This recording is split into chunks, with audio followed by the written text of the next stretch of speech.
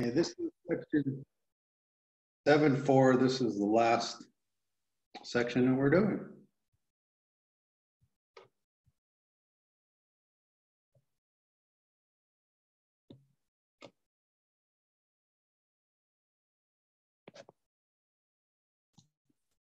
Okay, we're doing percents. And I think you know a lot about the basics of percent, so I'm going to focus on application problems. So percents is you take a number and divide by 100 and it gives you the percentage.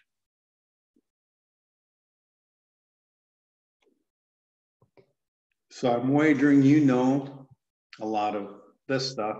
Well, here's one. You move the decimal place twice. This is 0.04%.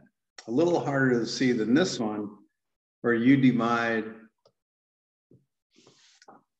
move the decimal place twice, and you get 3%. I guess I was thinking division because I saw this, and I thought, oh, as a decimal, that's 3 hundredths. That's a definition of percent. That's 3%. Going the other way, you're starting with 5%. You're moving the decimal place 2 to the left to get 0.05. Again, if I look at this, that's 5 over 100, so it's 5%. 250%, I know it's bigger than 1.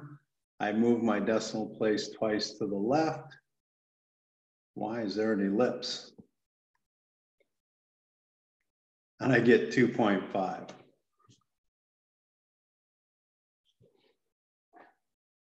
Okay, applications. These are typically the 3 types of problems, and they're normally written in a very strange way. So I'm just going to do story problems because I'm going to use something different. I'm going to use something called the percent bar.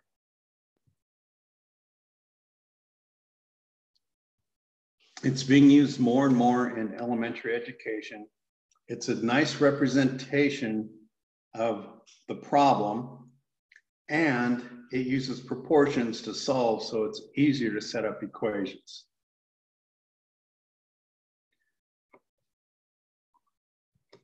Okay, so here's what I mean by percent bar. It's like a candy bar. Okay, I've got 100% up here. That's what my house is. That's my 100%. I want to find the amount of the down payment, which is 20% of this. Well, nice thing about this is you may have a child go, oh, I'm going to put 20% here. And you can say, whoa, is that really like a fifth of the candy bar? And you can talk about partitioning to give them a better idea of fractions as well as percents. And so they go, okay, how about here? And you go, oh, much better. That's what I'm looking for. That's my X. So I always set up the proportion. So X is in the numerator. So I'm going X over 20 is 92,000 over 100. Notice because it's proportions, I did not have to change my percents to decimals.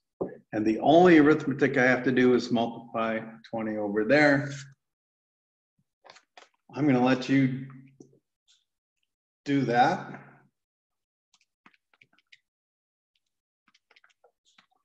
And I got X to be $18,400. That's my down payment.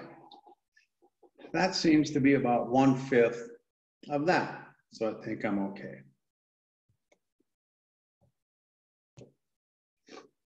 Okay, next one. Alberto has 45 correct answers on an 80-question test. What percent of his answers are correct? So my unknown is a percent. I set it up. Let's see, 80 questions is my 100%. He answered 45, which in this case is a little more than 50%. So I already know my answer is a little more than 50%. Just by my partition. There's my X. Again, X over 45 is equal to 100 over 80.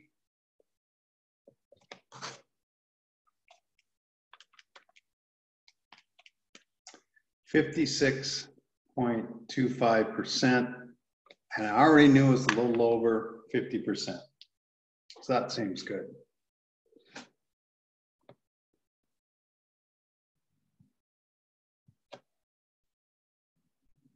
Okay, 42% of parents in the school district are employed, so I know how many, the percentage. The number employed is 168. How many parents are in the school district? Okay, so I'm going to reason it out here. And that's another thing. This helps me organize my thoughts.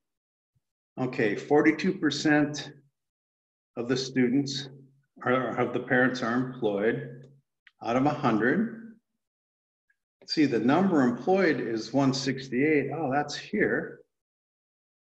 So X has to go there. There's only 4 things. So again, I've got it set up. I do X over 100 is equal to 168 over 42. You do the math on that, multiply by 100 and divide, you get 400. So 400 parents are in the school district. That seems about right, because if I double this and a little more, it's going to be near 400. So the percent bar allows me to just reason through the problem, put my numbers in there, and I'll have to get 3 of them from the problem, and the 4th one is what I'm looking for. Okay, last one. This is a 2-stepper. I have to start with what the price is now. And it was marked down 30% from a price, so I'm going to have to start with this. And this is going to look strange. So this is actually from the second markdown.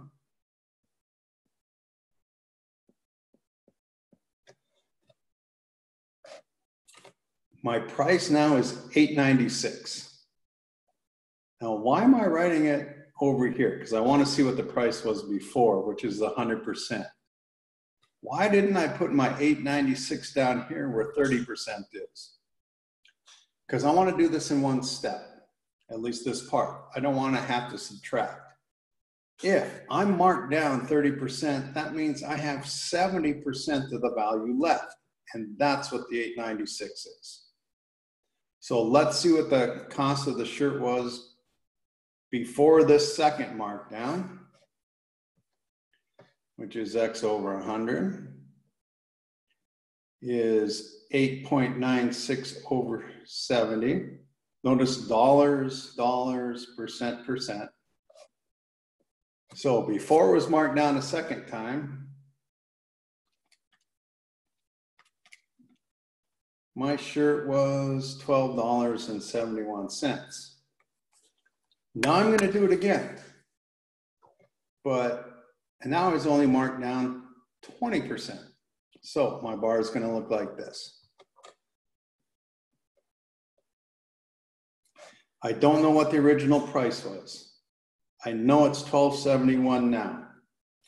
I know this is 100%, but 20% off means I have 80% left. And that's what that is.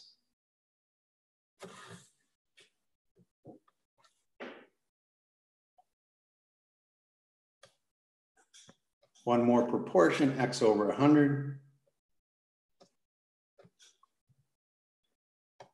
equals 1271 over 80. Solve for X.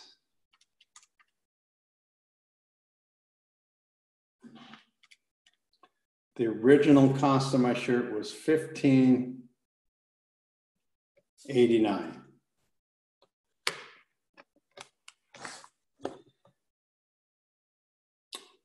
Okay, I want you to look at something since I have this. I'll do it up here. Okay, so originally it was cost $15.89. It underwent 20%, then 30% off that, and I ended up at 8 something, right? 896.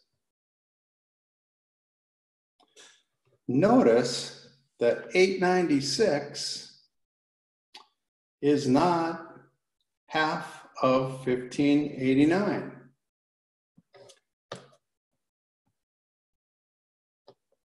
It's not 50%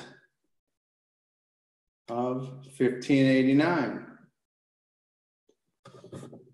Why not? Pause and think about that for a second.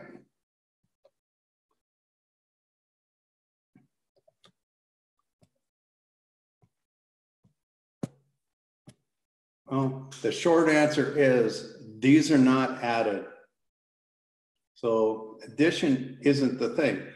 The 20% acted on that and gave us a new price here.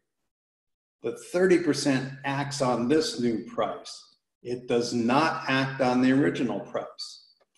And that's why we don't have quite a 50% markdown. In fact, if you take 896 divided by 1589, you get